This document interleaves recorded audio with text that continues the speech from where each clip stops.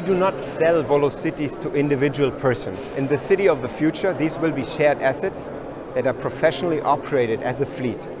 So you as a customer can then call a Volocity to come and pick you up when you need it, and you only pay for the flight.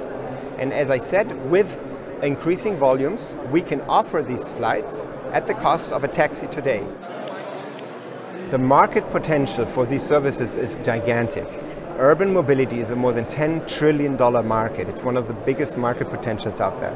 Only a fraction of this is already a very meaningful market opportunity.